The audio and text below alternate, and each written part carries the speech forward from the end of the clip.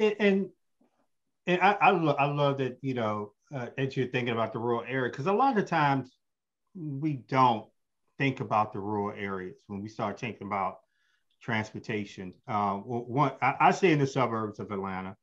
I stay right on the cusp of rural to, city, right? I stay around that cusp.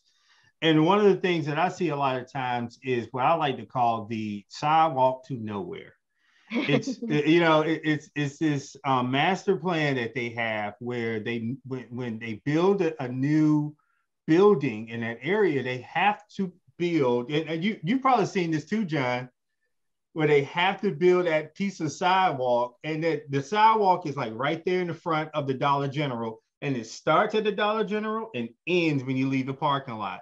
And I'm like, how far is this sidewalk supposed to take me, right? It's only in front of the store. That's it, right? And I never understood that, right? So I bring up that because now we would like to get into public policy. What changes in public policy do you foresee that we need to tackle first, or what do you think is one of the most important public policies we need to change? Yeah, so I will say the blessing for rural areas, I'll start there. They have a blank slate.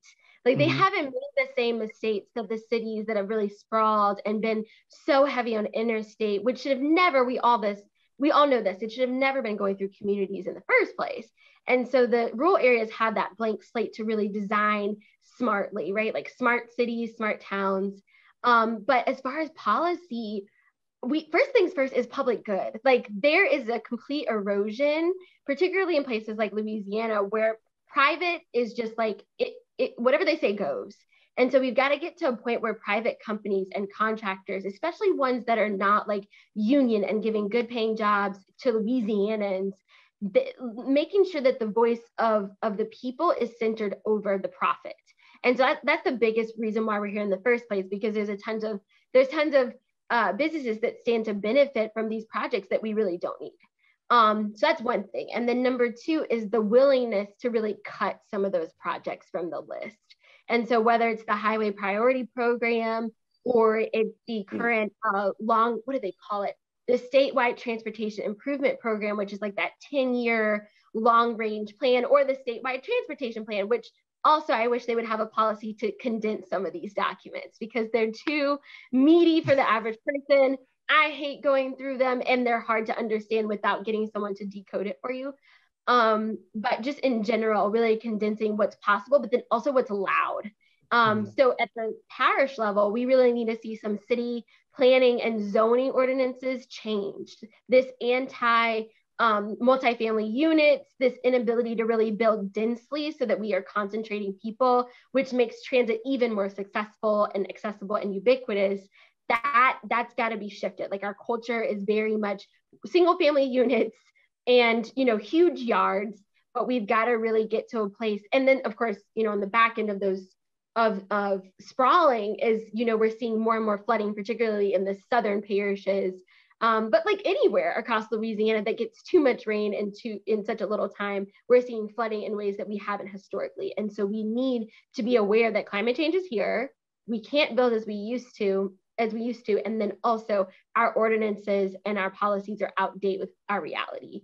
Some of the other harder things, reduce lanes and slower speeds, which of course, y'all know Chuck Maroon preaches about because I was reading the books and right. So like all of that has to happen. And at first it felt very like disparate and distinct from one another. But the reality is all these policies that really make sure that a select few of contractors or developers get, large wealth off of hardworking Louisianans also make sure that we're stuck with either flooding areas, areas that are, divested from because there's always moving to the new spot of the city instead of investing where there's already concentration.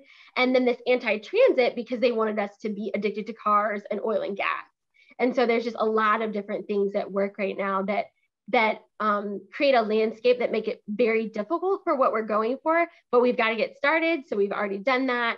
And we're just trying to figure out, okay, what are the different levers we can pull? What are the different, and some of it, the hard part is a lot of it is advocacy and bureaucracy versus an actual bill. So it's really just kind of getting legislators and different folks and decision makers to understand how all these policies, including racism and redlining, have led to where we are in Louisiana, where we don't have innovative, fresh, and effective systems.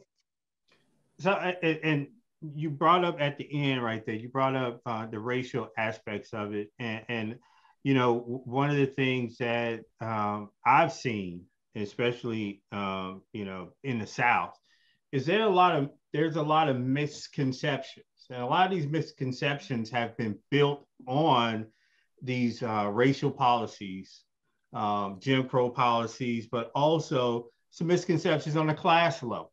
Right. Yeah. Now, what are some of the misconceptions that you see that has became a problem to try to get the message out about public transportation? Yeah. So I mean, obviously, every time there's a campaign, the campaign comes from a place of scarcity.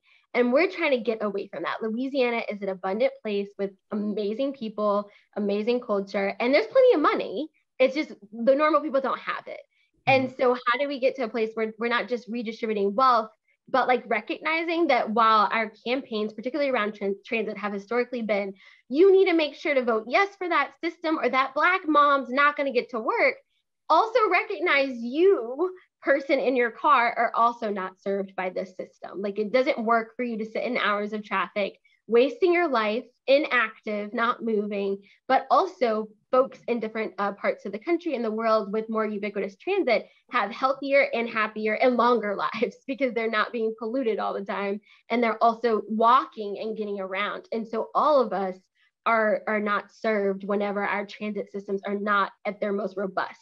And so it's not just about keeping a bare bones transit system for poor people or Black people or brown people or rural or whomever. It's also because all of us suffer when our systems in their public form are not maximized. And so I think that's the biggest misconception. And then, of course, like we said before, of just like people think I have to give up my car right now, but it's not that. It's more about driving less and having the option not to. And right now, so many of us are locked into cars, and it's a more expensive life, particularly in a state that can't afford to fix all their roads and bridges.